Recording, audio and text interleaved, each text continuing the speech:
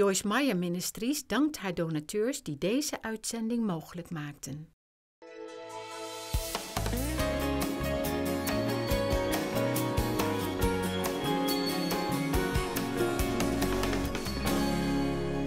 Let's talk again just a little bit about the foundation we've been laying. Things that we need to know that really are very important foundational things in our life before we can really grow very much spiritually. I think a lot of times people try to grow up in God and they try to be real mature and they want to get off and get a ministry or something, and they really don't even have the foundational things solid in their life. For example, the first thing that we all need to know is that God loves us unconditionally. And I mean, it needs to become a very personal thing to you. Not just a God loves everybody, oh yeah, I know God loves everybody. No, God loves you. And He loves you unconditionally, and He will never love you any more than He does at this moment right now. His love for you is perfect. He is with you all the time. That's the basis for us not having to live in fear. If God is with me, then I don't have to live in fear. Another thing that's important to understand is Jesus understands me. I love that one. He understands all my little weirdness. Jesus understands me, and He is committed to me. Never leave me nor forsake me. He's committed to every one of you, and He will never give up on you. God will never, ever, ever give up on you. Another thing we need to know is that I am a donkey that sometimes falls in the ditch. Matter of fact, I got in the ditch for a few minutes this morning. Has anybody else been in the ditch since last night?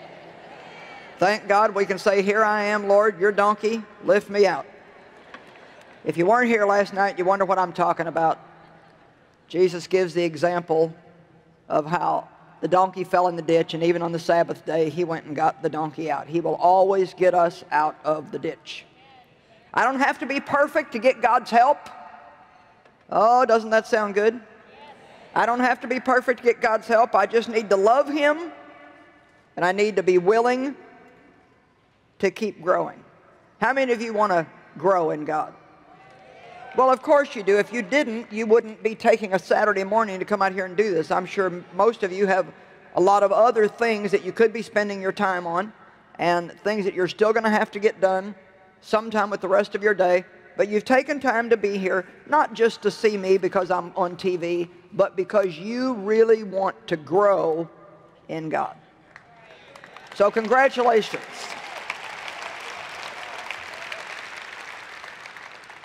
The next thing we need to realize is my sins are forgiven.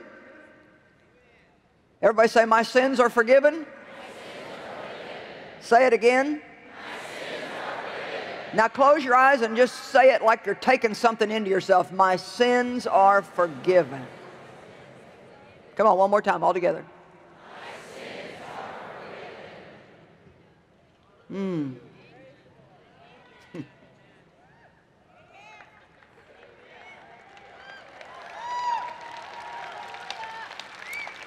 That's a Selah. Pause and calmly think about that. Here's another piece of good news for you. God is not mad at you. Say, God is not mad at me.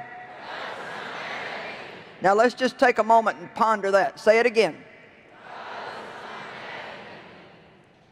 One more time. Say, He loves me.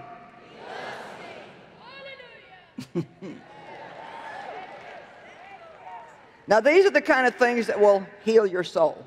Now, having that foundation, and you have to have this foundation before you can go anywhere. So if you don't have that foundation, then you just need to take a year or so, or several months, or however long it takes, and you need to understand some of these things, that God loves you, your sins are forgiven, He's not going to give up on you, He's with you all the time, He's got a good plan for your life. You need to know that you've been made right with God through the blood of Christ, not through your own perfection. Now we're ready to grow. So, I want to change. I want to be everything that God wants me to be. You want to change. You want to be everything that God wants you to be. So how can I change? How can I change? I well remember the days when in the beginning days of my walk with God, my serious walk with God, when I would go to something like this and I would hear some great preaching that was something that I needed to do that I wasn't doing. Let's just say, for example, it was about the mouth and how important the words of our mouth are. Well, I had a big mouth problem, and so I would go away feeling not convicted but condemned. And there's a big difference. Don't get mixed up about conviction and condemnation. God convicts us, and His Word will convict us. But to convict us just simply means shows us that we're doing something wrong, but it also will always help lift us up out of that and change us.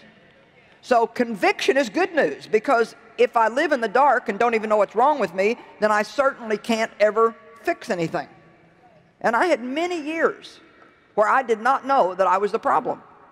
And I realized the other day that actually I didn't have nearly as much frustration. I didn't feel nearly as bad about myself before I started studying the Word as I did after I started studying the Word. And I would venture to say that that's a lot of people's experience. Well, why is that? Well, simply because before I really started studying the Word, I wasn't facing any kind of truth. I thought everything was Dave's fault, my kids' fault, my past's fault, my neighbor's fault. If they would change, then I would be okay. But then, because I didn't understand what I'm trying to tell you, I didn't know who I was in Christ, everything that I would read or every message that I would hear that was truth, that convicted my behavior, it condemned me instead of lifting me. It wasn't God's fault, it was my fault.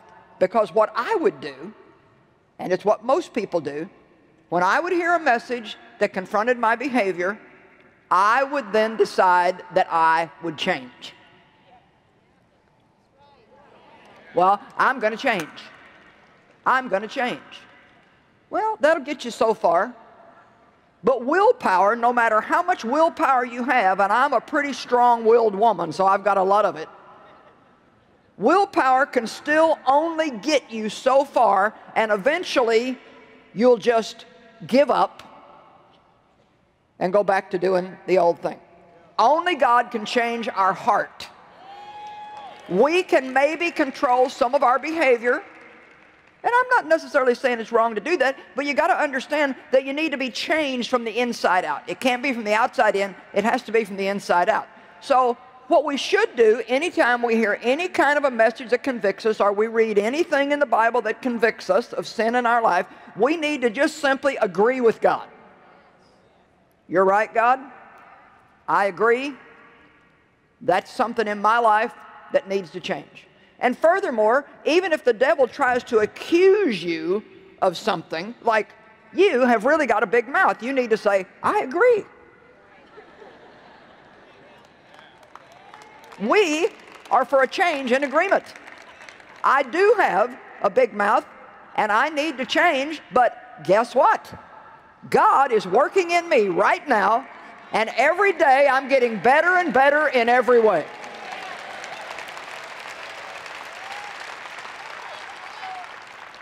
Now I want you, listen to Mama today, okay?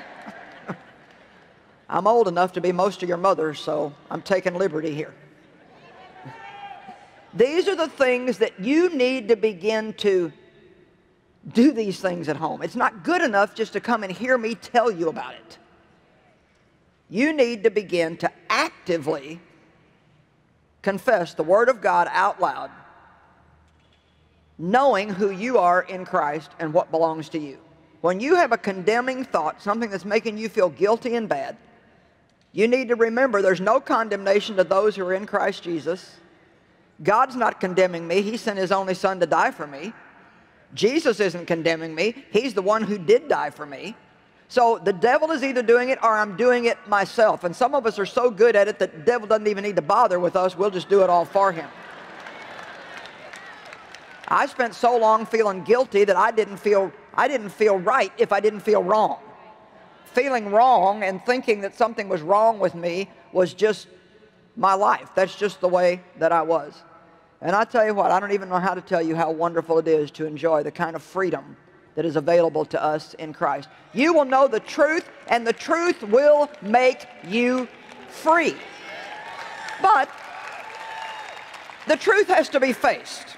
And that's part of what I want to talk to you about today, is we need to get enthusiastic about the correction that we get from God.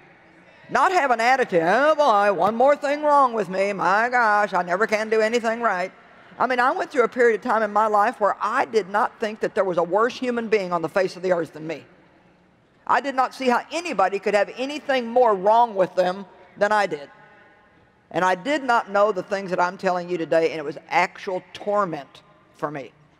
I remember one of the first times that God really confronted me. I was praying for Dave to change. And I mean, I was into it. Oh, God. God, you got to change Dave, God. God, I ask you to work in Dave's life. I mean, I was so busy, I was pounding on the floor. I mean, I was into this prayer. And it was almost as if the Holy Spirit kind of shook me into reality. Joyce, Dave is not the problem. And I remember distinctly thinking, well, who is? Can't be me. I mean, that's how deceived we can get. And so when you first begin to be confronted with truth, it can be pretty upsetting. I cried for 3 days. God took 3 days to show me what it was like to live in a house with me. And it wasn't very pleasant. I've had many, many, many other visits from God like that since then. I've learned now to really appreciate them and not to despise them. I don't want to stay in the dark. I want God to teach me. I want to be convicted by the Holy Spirit. How many of you want to be convicted by the Holy Spirit when your behavior is wrong? My goodness, it just almost nauseates me to think about how I used to treat people and didn't even know I was doing it. I'd become so hardened, so hard-hearted from the things that had happened to me in my life. And even from dead, dry religion. Religion will make you hard-hearted. And in that religious state, even when I would do a little something right, then that even made me think I was that much better than everybody else. And so now I could be critical and judgmental toward them. But I'm thankful now. I honestly believe that I cannot mistreat anybody. I mean, even without knowing it. I mean, immediately I get convicted. And I appreciate that more than anything, because I think one of the things, now you listen to me, one of the things that I believe hurts God more than anything is when we mistreat one another.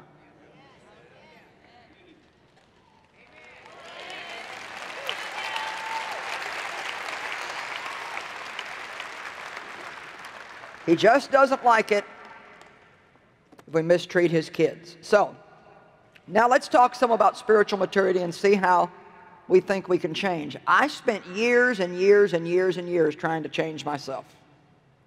If I ask you today, what are you working on about yourself, most of you could tell me. Well, I'm trying to do this. Well, I'm trying to do this. I'm trying to do this. I'm trying to do that. Well, what if I said to you, how about if you give up some of your trying and replace it with a lot more believing? What do you think you'd say to that? Well, what do you mean? I have to try. Well, we're all going to make an effort, but it has to be a Spirit-led and a Spirit-filled effort. It has to be something that we do with God, not something we try to do apart from God, so we can then think that we deserve God's blessings. Apart from me, you can do nothing. I couldn't control my mouth without God's help. There's no way that I could do that. And I tried so hard to keep my mouth shut. And I would hear these messages about the mouth and how important it was. And, you know, there was a lot of teaching going on back then about wives being submissive to their husbands. And, you know, I'm not saying that it wasn't good teaching, but I was nowhere even close to wanting to do that. I didn't even know how to spell submit, let alone do it.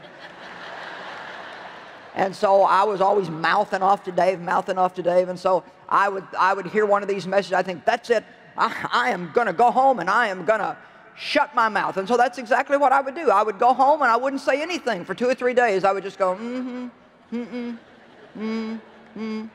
then pretty soon, day over, the kids would be, what's the matter with you? What is your problem? And then I'd get madder. That's it. They don't like it if you talk. They don't like it if you don't talk. I don't care what you do. You can't make people happy.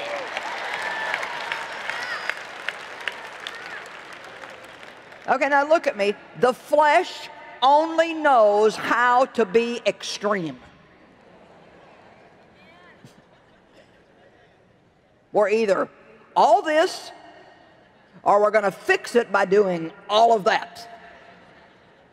And what we have to do is go to God. Well, I can save you some agony if you'll listen to me today. You go to God. If anything I say today convicts you, if anything that I have said convicts you, and you know, I really got a problem with that. Well, what you need to do is go home and say, Lord, this is what I heard in this conference. These are the things that I really felt that you convicted me about.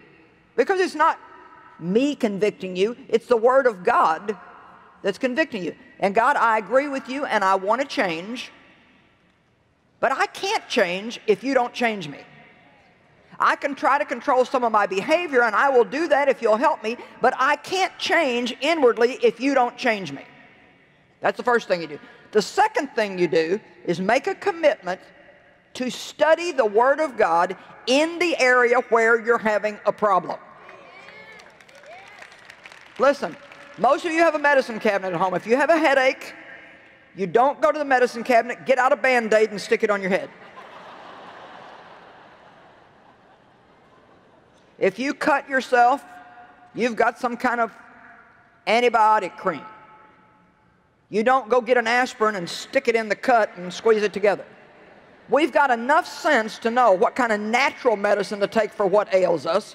Why don't we have enough sense to know how to take the medicine of God's Word in the area where we need help? If I'm having a huge problem with impatience, it's not going to do me any good to study the 10 steps to success. If I've got unforgiveness, it's not going to help me to study miracles and prosperity.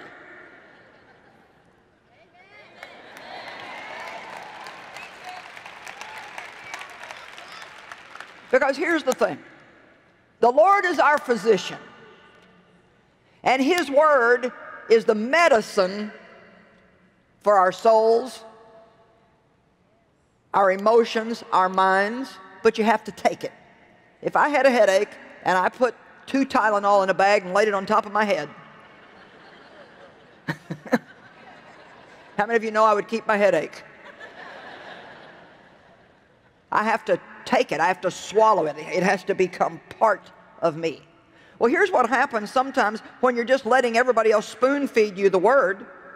It just sits right up here. And we get so full of head knowledge that we actually become haughty and proud of ourselves because of everything we think we know.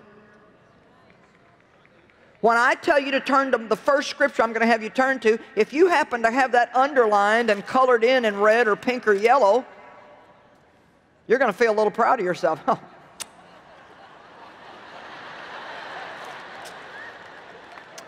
Yes, I know that one.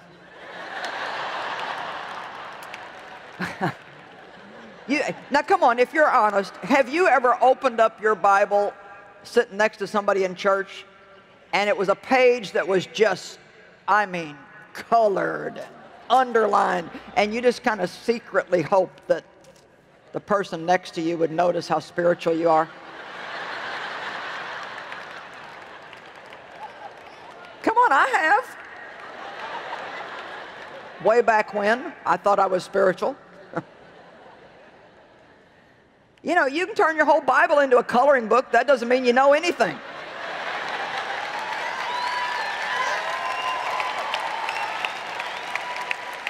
It can all just be sitting on top of our head. We've got enough information. We need revelation.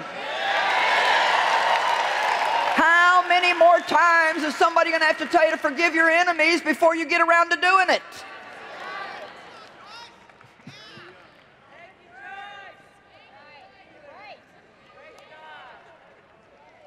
You've been to the seminar, bought the t-shirt, got the CDs, got the scriptures underlined, but who are you mad at?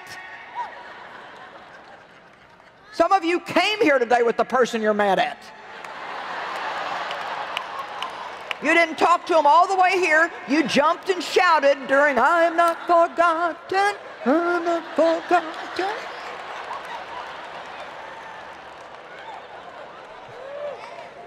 I think that song could come close to being one of my very favorites. I don't care how bad you feel, you can't be still when you sing that song.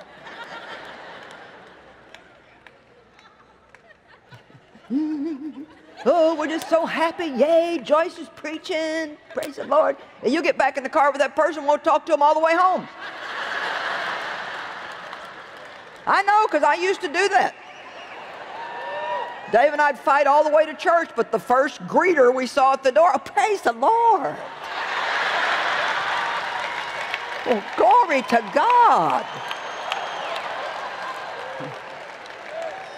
And I can even remember during worship, with hands lifted up, singing the words on the overhead. Because you know, you don't really have to think to do that. If he thinks I'm cooking him anything to eat today, he's got another think coming.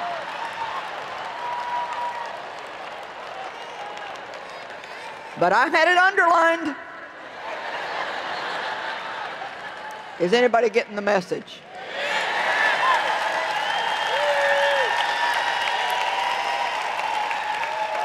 So we don't need more information, we need revelation. So anything that convicts you and you know is an issue in your life, you don't have to feel condemned about it.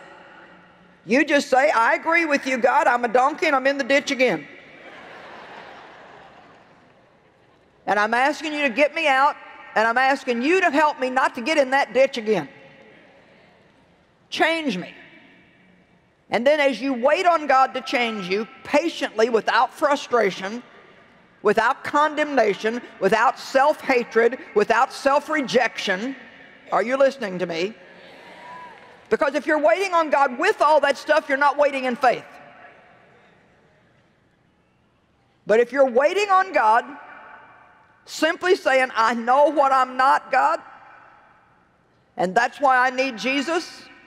I want to change with all my heart. I want to change, but I know I will never change if you don't change me. God, if you don't do it, it's just not going to get done.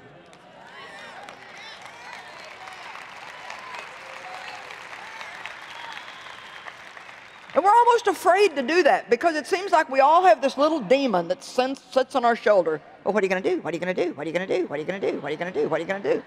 I mean, I did everything I did until I almost died. I tried. My gosh, you're looking at a woman who tried. Nobody tried any harder than me. But you're not going to get victory apart from letting God help you. Because either he gets the glory or it doesn't get done. Amen?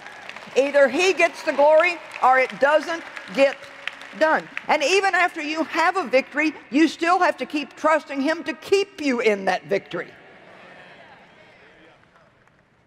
Every single day. Trusting God, trusting God, trusting God.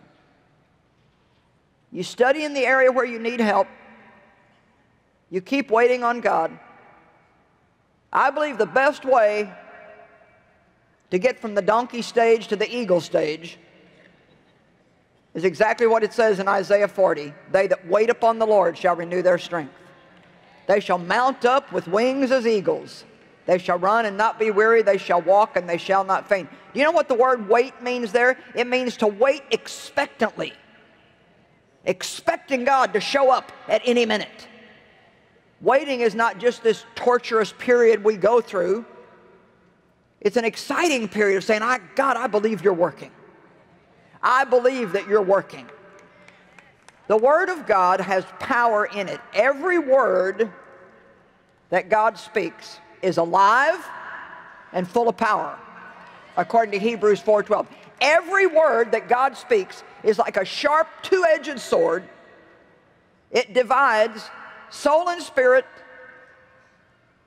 It has power inherent in it to make the changes in our life that need to be made.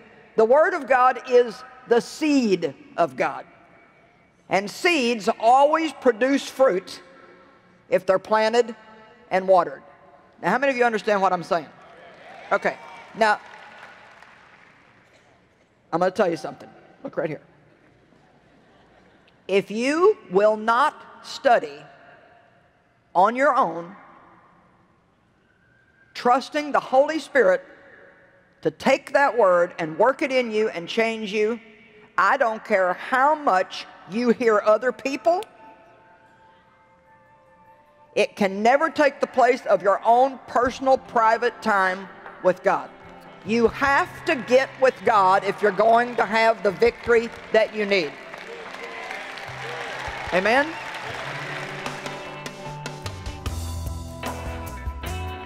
John chapter 15 teaches us that apart from Christ, we can do nothing. And you know, that includes trying to change ourselves. We need to trust God to do that work in us that only He can do. Many times we're fighting with ourselves and struggling with ourselves. And you need to realize that you're okay and you're on your way. You love God, He loves you, you're on a journey, and God's going to help you get to the end of that journey.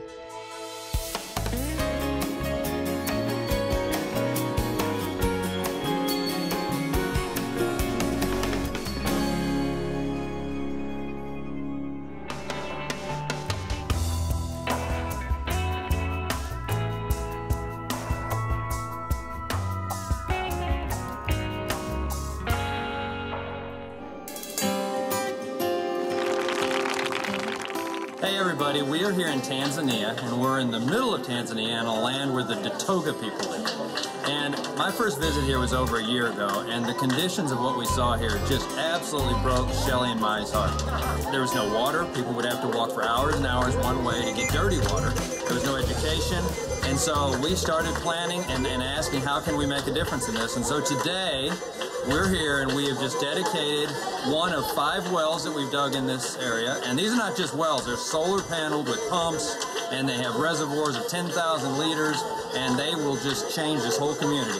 And we've dedicated a primary school that will do grades 1, 2, 3, 4, 5. So we've literally changed this entire community here in Tanzania, and we just couldn't do it without you. So we're so grateful. The people are so appreciative, and we say thank you, and God bless you.